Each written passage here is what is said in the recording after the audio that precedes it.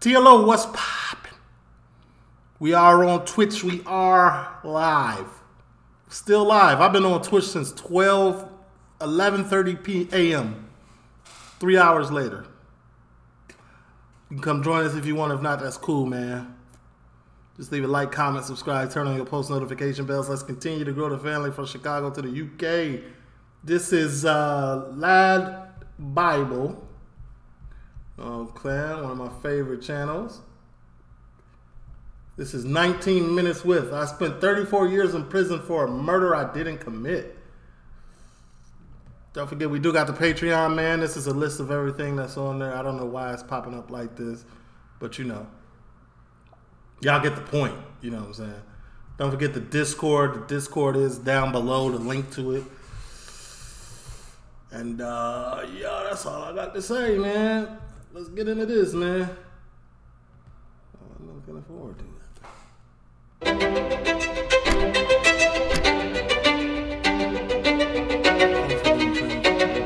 I was born in Onken on the Isle of Man, 1950. Isle of Man, a self-governing British Crown dependency on the Irish Sea. I know what Isle of Man is. I just wanted to read it. 54. Yeah, we need viewer discretion for this, you think? For sure. You feel me? A few weeks after I was baptized, my mother left me on my grandmother's doorstep. Onken on the Isle of Man, 1954. A few weeks after I was baptized, my mother left me on my grandmother's doorstep, and she left never to return to the Isle. My grandparents made plans with the church on the Isle, the Catholic Church, to have me sent away. I was sent away to Ottawa, Canada in August of '54 to a place called St. Joseph's Orphan Asylum, ran by the Grey Nuns of St. Joseph's Orphan Asylum.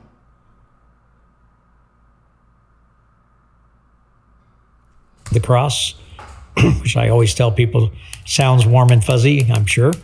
But I was only there. St. Joseph Orphan Asylum was the center of child abuse scandal in the 20th century.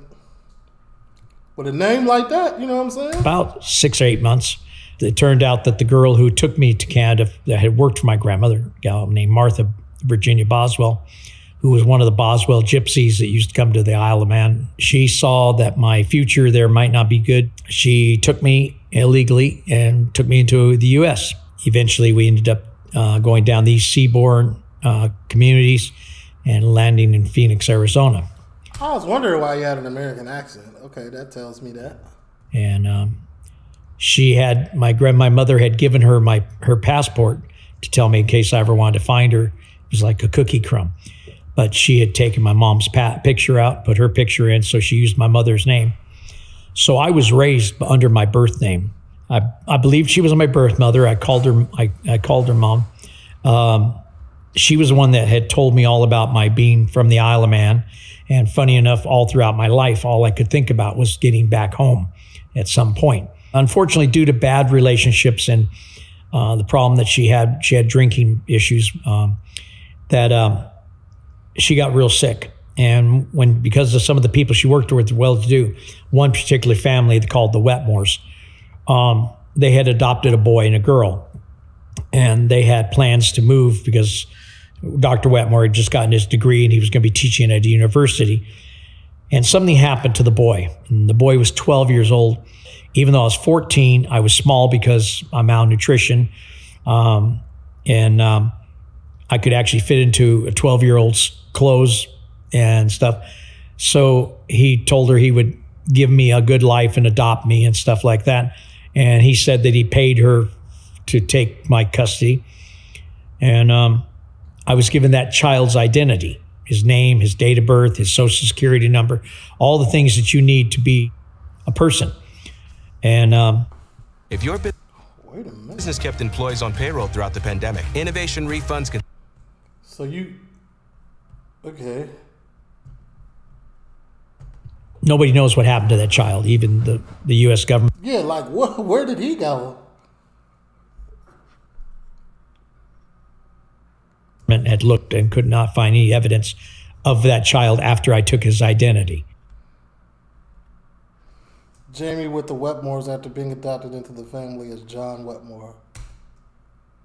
So, yeah, but Dr. Wetmore was unique in his own ways. Him and I, he used to try to beat me or things, and that, he used to try to what? In his own ways. Him and I, he used to try to beat me or things, and that's kind of believed that what may have happened to the other child. He may have done it, and the other boy may not have survived. The biggest. This honestly, this already like literally. We're 3 minutes and 40 seconds in. This sounds like it could be a movie script.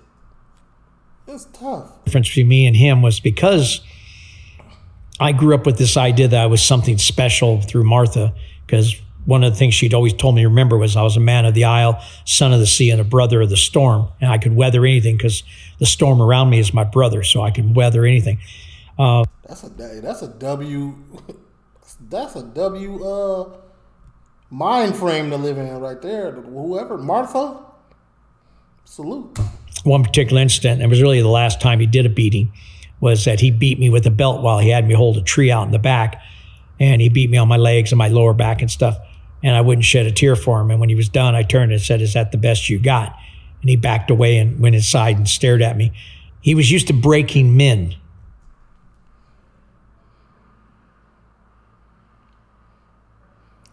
I'm from an age of time where whoopings was regular. That sounds regular to me. To me, that in my mind. But if you wasn't doing nothing to deserve that, that's a whole different thing. You know what I'm saying? That's tough. I remember one time I was getting a whooping and I turned around and looked at my mom like, "Are you done? I don't want you to hurt yourself."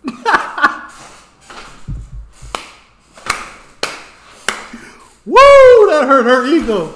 I didn't get a whooping since that day. In his way of... Don't whoop your kids, people. Just talk to them. All whoopings do is tell your children violence gets an answer. Violence gets it done. So try to talk first. Business and stuff. So he was having a problem with this child that could stand up to him, and no matter what, I wasn't afraid of him, and that was something that scared him more than anything else. I signed up for the United States Navy. I had a lot of friends going in the Marine Corps. At the time, because I was still rather small, I didn't think I could make be a Marine. I didn't think I was big enough. Yeah. But the other side of the coin, I didn't want to hurt people. So I decided to enlist as a Navy corpsman, which is a medical corps. How was your state of mind after that? Did you see anything that particularly affected you or stuck with you? Well, just the fact that if anybody really thinks about the Vietnam era, vets that were in that time, Vietnam was not a popular, politically popular engagement. Most people wouldn't even say they were Vietnam vets. They went to hide. Some hid in the streets as homeless and drunks and drug addicts. Some went into the woods. Some went to Canada. Some went down to the jungles of South America because you just couldn't fit in places like that. I hid in the world of motorcycles. I preferred to be around motorcycles. Okay, I mean, I get it. Okay, I mean that's like you had to hide there, but that's a decent place to hide, I guess, right? Huh? Motorcycles and people, because I learned with people, if you say one wrong thing, the relationship can be ruined forever. Yeah, so my personal relationships with people were never very good. So in Halloween in 1977, my first wife had abandoned me and my son when he was 9 months old. I had my son until 1978. And then my first wife, she had decided, her parents decided we should get divorced and she should get my son, even though she didn't want my son. She didn't want to be a mom.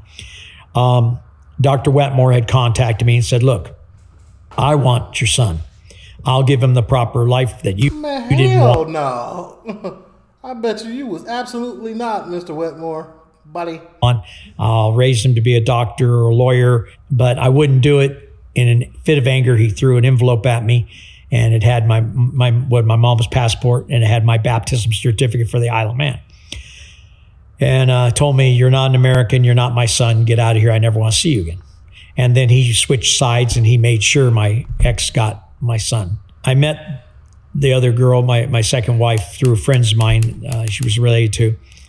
And I started getting my life back together. We had a son, and I thought maybe it's time for me to go back to the Isle. Now I've got proof that I'm from there. So I was going to get a passport to go back and try to find my family. I didn't know if my family is alive or dead, or who was there or whatever. But I felt this calling that I need to go back. And I told my wife this is what I want to do, and she kept saying, "No, I don't think that's a good idea. I don't think that's a good idea." And I told her, "Look, it's not like I'm moving over there. I'm just going to go over for a trip." And I was going. Man, I completely forgot what the title of this was. I spent 34 years in prison of a murder I didn't commit. If you did that on the Isle of Man, they're very strict over there, right? You can't even litter without getting time. You better find a garbage can. It's up. Going to go by myself because I didn't want her to come with me in case everything went terribly wrong, And anyway, come to find out years later that she had actually been telling Dr. Wetmore things I was doing. And Dr. Wetmore realized that if I did go get a passport, he would be likely in trouble because they would ask where I'd come from. I don't have a birth certificate. I'm using this other kid's name, but at this time I was starting to take back my birth name once I had the passport. So he realized he might be in problem. At which point in time, he set in play. Dr. Wetmore is very manipulative. I'm telling you, it was a movie on him.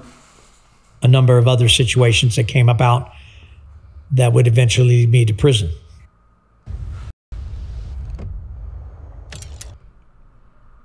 Wait, what? Did I just hear? 1983. Say it again. That came about that would eventually lead me to prison. 1983. Obviously, there was a day that probably changed the course of your life forever. Actually, it was December of '82. I had met a girl named Jackie who had been Martha's youngest daughter, and I thought my half-sister because I thought Martha was my mom. And her uncle, her dad's brother, who has been caring for her, a guy named Stanley John Kearns, and then she had a son named Danny. And they were living in L.A., and they wanted to move up to be around me. So I helped them move up. In the 6 months they were there, from December till June, it was just got terribly, terribly wrong. John and I got into one argument after another. He used to come down to my bike shop and try telling me and my crew how to do things. A few times he was drunk and he pulled knives. I'd get an altercation with him. I used to put him in chokeholds to make him subdued and stuff.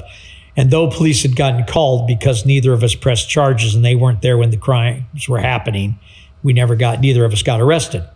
But it was in the history, the police reports. So there was a history of this.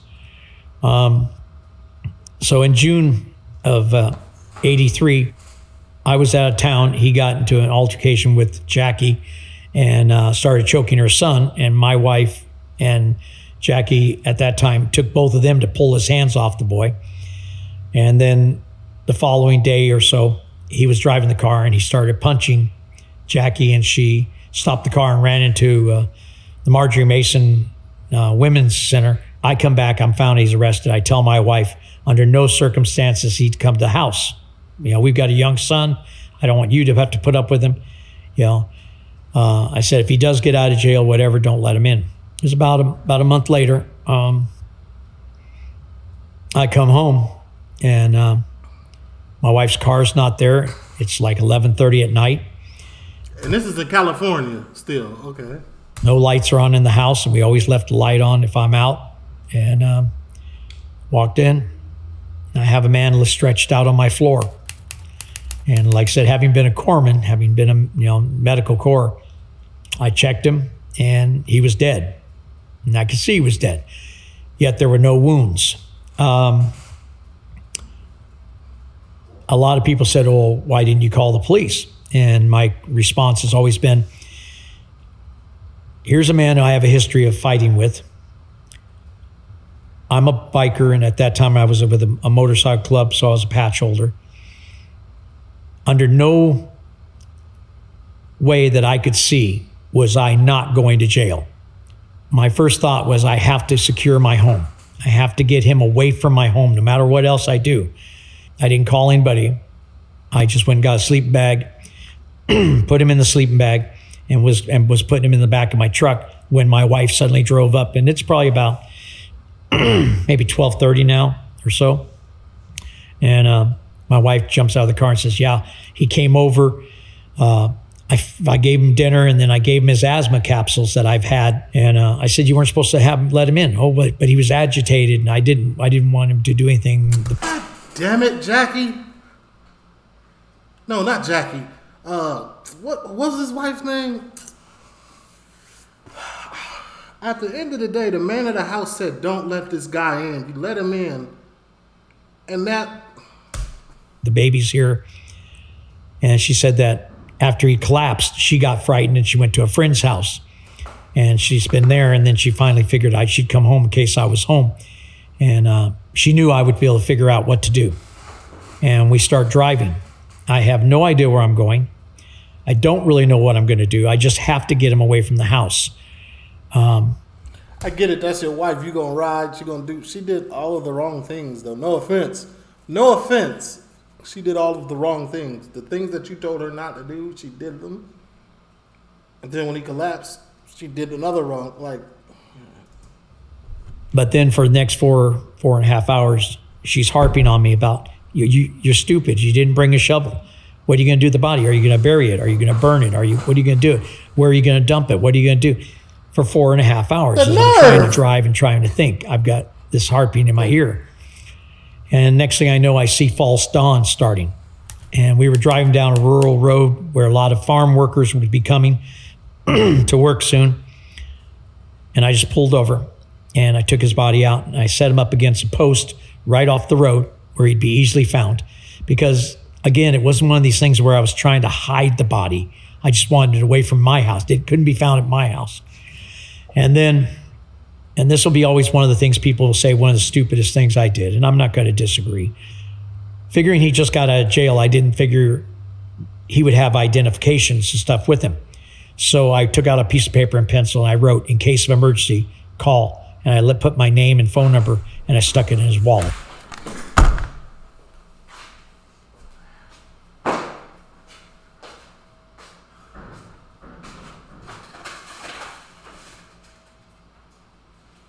Why would you do that?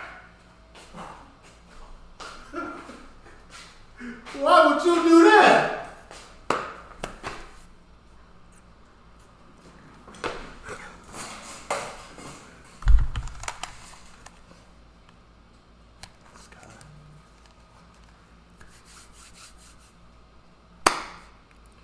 Drove him away because he couldn't be found at your house, then wrote a note with your name and nothing.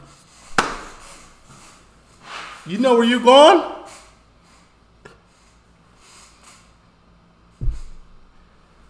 Now, me looking from the outside in, it's easy for me to say, like, wow, a lot of this was dumb.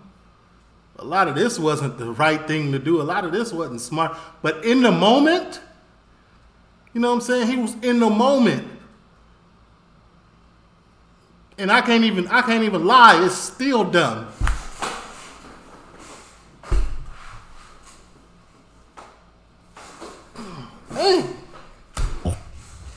And I left. I wanted to be on your side so bad. Left that, and we drove away. So it was about 3 days later, and once again, though, let this be known.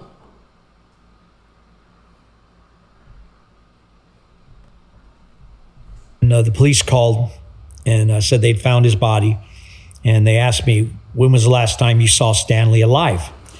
And I told him about a month ago, maybe, you know, at least a few weeks to a month. And so everything seemed to be okay, except for the moment that they also had contacted Jackie because she had been the victim and the reason he was in jail. and told him that he found dead. She immediately grabbed some of his checks because he'd lived at her place, and got with my wife, and they went down and they cashed checks on his bank account to get back what she said was money he had taken from her welfare, or what they would call the dole over here.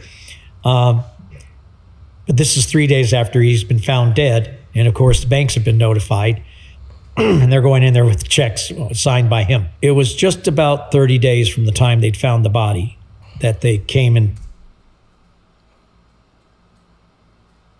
unbelievable. Arrested my wife and Jackie. And I found out that they'd been arrested. The initial coroner's report had come back for death by strangulation. And though there was no evidence, the fact that the history was there that I had choked him out, and because I was, physically capable of being able to do that, it immediately turned to the fact they thought I did it, but they had no evidence. They went to Jackie and told her she was facing 18 years for forged checks. When they told her she was going to face possibly 18 years, she said, She got in there like Gunna. She was in that mug like Jackie O, the singer. She got singing on that. Let me tell you what happened.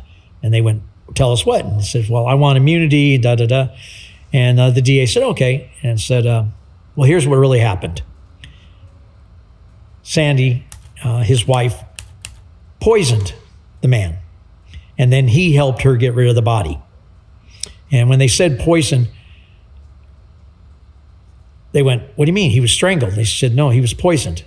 They went back, did a coroner's inquest thing again, and sure enough, potassium cyanide had been. Oh my God! This just get worse and worse. What had killed him? They now charge my wife with murder one, with two. It was in the pills, the asthma pills. It had to be, but the wife Jackie had to have done that. That's 2 counts of special circumstances. Each one carries the death penalty. Drivers in Florida are ditching their car insurance. They shouldn't, because can't nobody in Florida drive. You know what I'm saying? One for the poisoning and one for getting monetary gain, because apparently Jackie had given her a little bit of money on the side too. They stopped even bothering with me, except that every couple weeks they keep changing my charges around. Accessory, conspiracy, all this stuff, lying to the police, which was their favorite one. They tried my wife in December. Jackie was their primary witness. The jury came back 11-1 to convict my wife on murder one with special circumstances. But they didn't have a complete jury, so they had a hung jury. So the DA came to me. A what, Jersey? A what? Complete jury. So they had a hung jury. So the DA came to me. They got to be unanimous or something? And said, look, we lost this by this much, so we're going to do it again, and I'm going to make sure that we don't have any moral, problems on the jury. Unless you want to take this deal I'm going to offer you. I'm going to offer you a one-time and one-time only deal. And my attorney was sitting there. My wife's attorney was sitting there, and DA was sitting there. And he said, we feel you're responsible for whatever happens there. So here's the deal. We'll offer you a 13-year prison sentence. And he goes, now you have 10 minutes to make a decision. Think about this. 10 minutes? Are you going to be able to tell your son that you allowed his mom to be put to death because you would not step up for her? Dang! Ain't that coercion? You can't do that, though.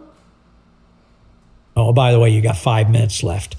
Who do you think could do better time in prison? You, veteran, biker, or your wife who's just a housewife and a mom? Oh, and I'll sweeten the deal. I will never personally oppose any parole for you. And her attorney said, this is the best we can get. So I took it. I would do 13 years, so my wife would be released. How 13 turned into 34, though?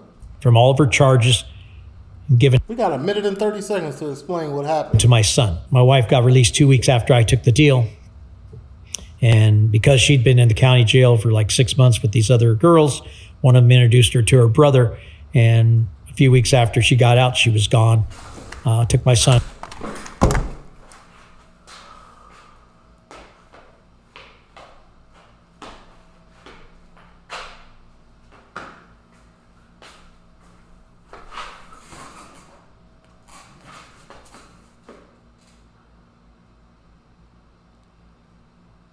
You gotta be kidding me. You took a plea deal. You took a bargain deal. My boy, you took a deal so your wife could avoid that penalty of death. And she did you like this? I ain't even gonna get into it, man. Y'all, you see what happens, man? That boy was willing to throw 13 years of his life away so you can.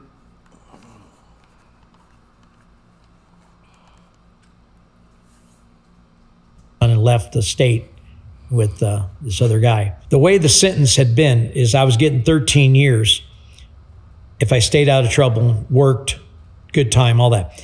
But what started the downfall on that was about 3 years after I went in, the California legislature changed the law and took all the good time and work time away from life term inmates. Well, now I can't do half time because now they just took it all the way. So now I'm looking at 27 to life. I did half my life and 2/3 of my adult life in prison.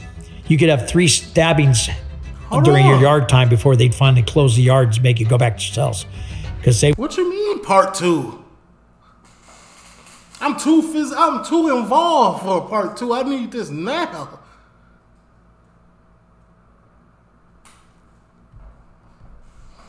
Say hello, leave a like, comment, subscribe, turn on your post notes. Hey, listen, man.